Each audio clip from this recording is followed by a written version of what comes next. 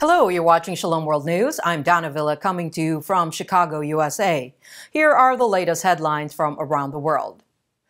More than 350 people have died in the Philippines after the nation was pummeled by Super Typhoon Rai on December 16.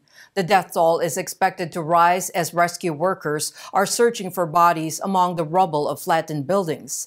As many as 56 people are missing and more than 500 have suffered injuries in the natural disaster. Rescue workers and police are still unable to reach certain villages and towns because of the downed communication networks and power outages.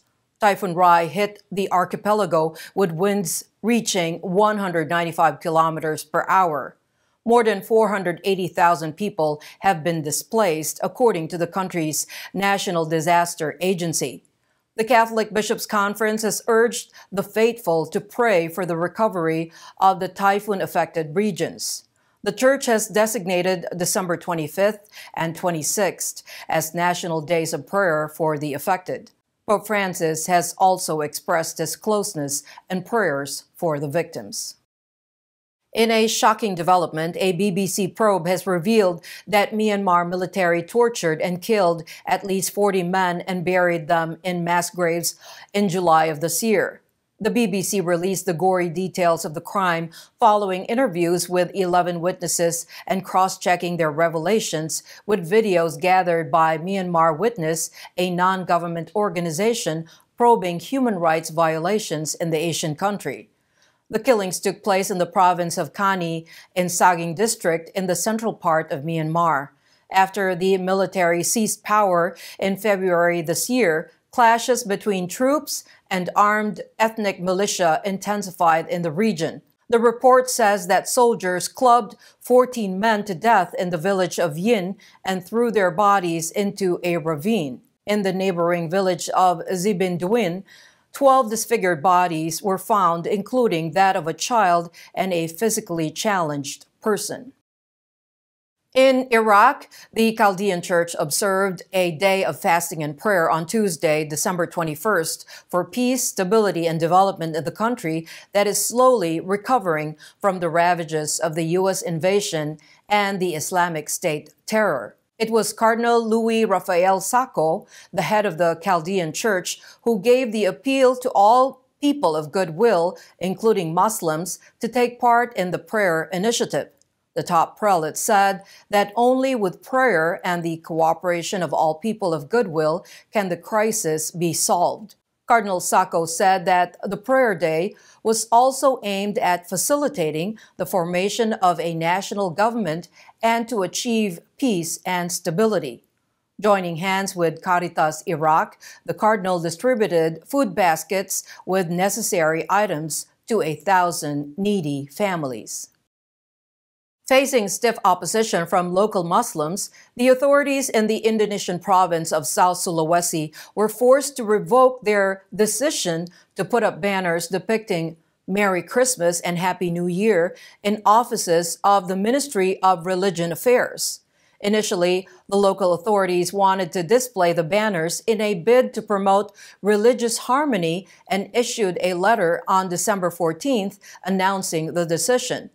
But it was met with a huge outcry from Muslims who objected to the proposal. Members of the United Muslims Forum visited the regional office of the Ministry of Religion and demanded that the proposal to have the banners be scrapped. Following their protest, the government officials were forced to withdraw the proposal.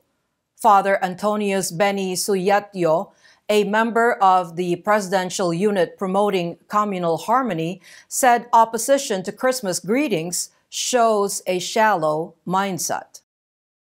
In the Republic of Ireland, psychiatrists have strongly objected to the proposal to introduce assisted suicide in the country.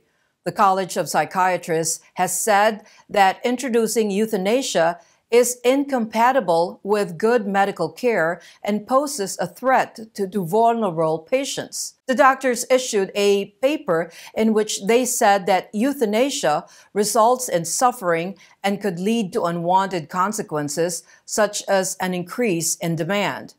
They said that good palliative care ensures dignified death to terminally ill patients. Dr. Eric Kelleher, one of the authors of the paper, said that methods used to cause death to the terminally ill can result in protracted suffering. The Dying with Dignity bill has passed its second hurdle in the Irish Parliament, and it will come up before a special committee of the cabinet. There seems to be no end to bloodshed in Nigeria. In the latest round of attacks in the troubled West African nation, at least 38 people were killed by unidentified bandits over the weekend. The armed men set aflame houses, cars, and farms in 3 villages of Kaduna State.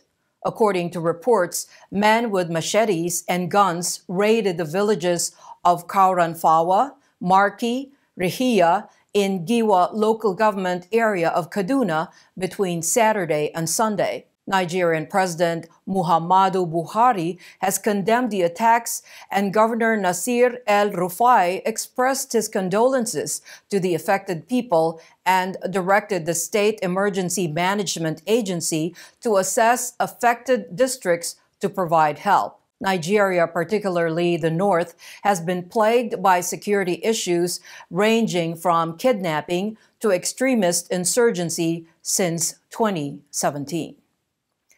And those are your latest headlines. Do join us tomorrow. In the meantime, you can visit swnews.org for more updates. Shalom.